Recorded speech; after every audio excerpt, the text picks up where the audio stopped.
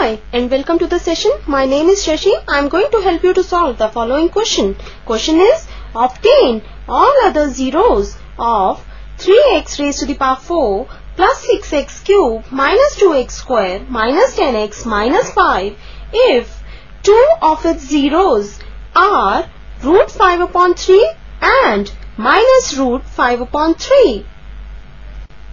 First of all, we should understand that a real number alpha is a zero of a polynomial fx if f alpha is equal to 0. This is the key idea for solving the given question.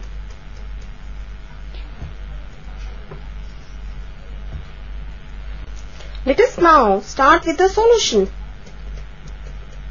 Let fx is equal to 3x raised to the power 4 plus 6x cube minus 2x square minus 10x minus 5 and its zeros are root 5 upon 3 and minus root 5 upon 3.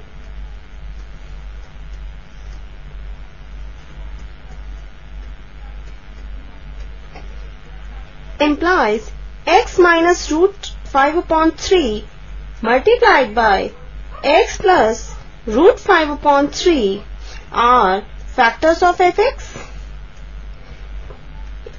which can be further written as x square minus 5 upon 3, which is equal to 1 upon 3 multiplied by 3x square minus 5. We can recall by factor theorem that x minus root 5 upon 3 and x plus root 5 upon 3 are the factors of fx.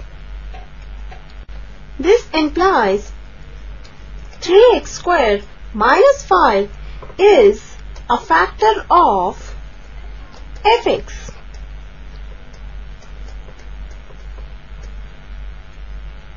Now we divide fx by 3x square minus 5.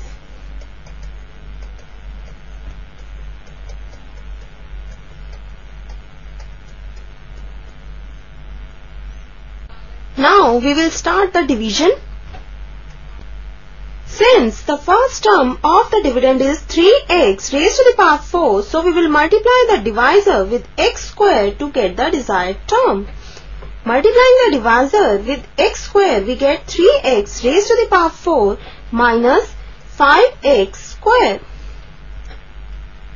Now, subtracting the like terms and bringing down the rest of the terms of the dividend, we get 6x cube plus 3x square minus 10x minus 5. Now, first term is 6x cube. So, we will multiply the divisor with 2x. Multiplying the divisor with 2x, we get 6x cube minus 10x. Now, subtracting the like terms and bringing down the rest of the terms, we get 3x square minus 5. Now, to get 3x square, we will multiply the divisor with 1. So, now the next term of the quotient would be 1. Subtracting the like terms, we get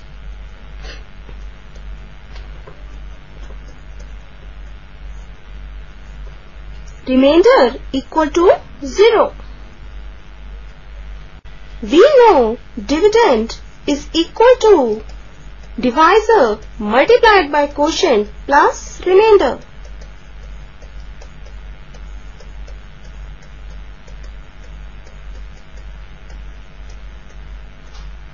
Now, substituting these values, we get 3x raised to the power 4 plus 6x cube minus 2x square minus 10x minus 5, which is our dividend, is equal to 3x square minus 5 multiplied by x square plus 2x plus 1 plus 0.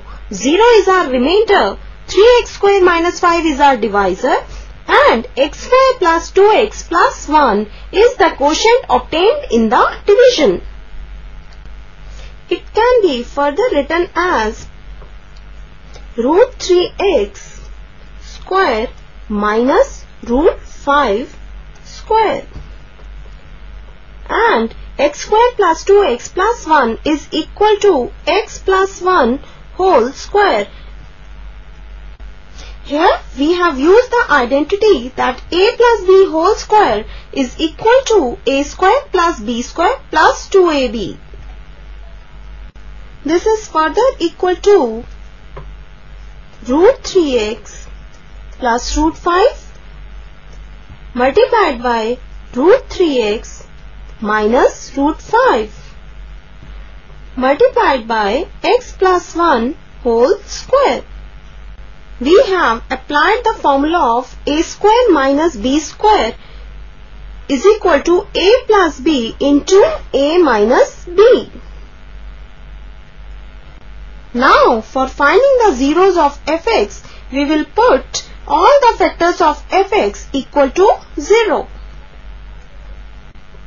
Therefore,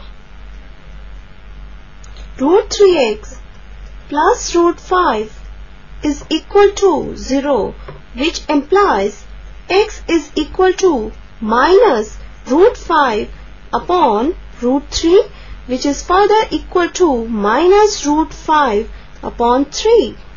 Similarly, root 3x minus root 5 is equal to 0, which implies x is equal to under root of 5 upon 3. Similarly, we can write x plus 1 multiplied by x plus 1 is equal to 0, which implies x is equal to minus 1 or x is equal to minus 1. So, the four zeros of the given fx is equal to minus root 5 upon 3, root 5 upon 3, minus 1 and minus 1. Hence, four zeros of given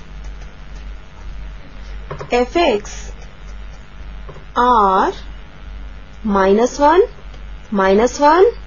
root 5 upon 3 and minus root 5 upon 3. This is our required answer.